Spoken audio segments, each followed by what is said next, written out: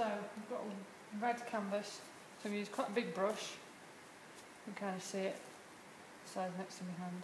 Just wipe all the terps off, or water off if you're using acrylic. And you use a really dark blue, so I'm going to use a Prussian blue, or you can use a steel blue. Can't get this out of the tube now.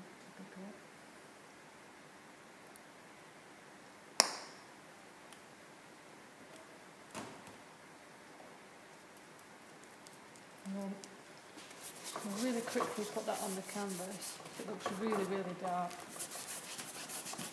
Very quickly put that on. If you're doing this in acrylic, you'll need a bit more paint so it'll dry quicker. If you're doing it in oils, it should go quite far. So, pretty much all the way down. Big brush strokes, lots of different directions.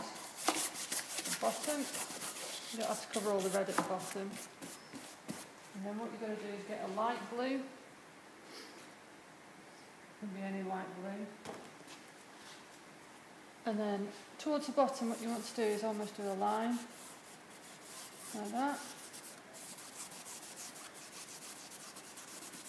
I'm holding my brush about halfway, so it gives you quite a bit of control.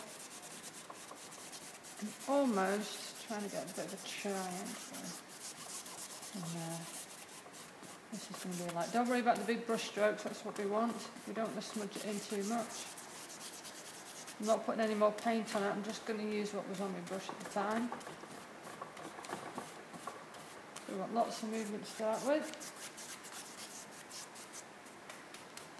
And that's pretty much step one. Let it dry now.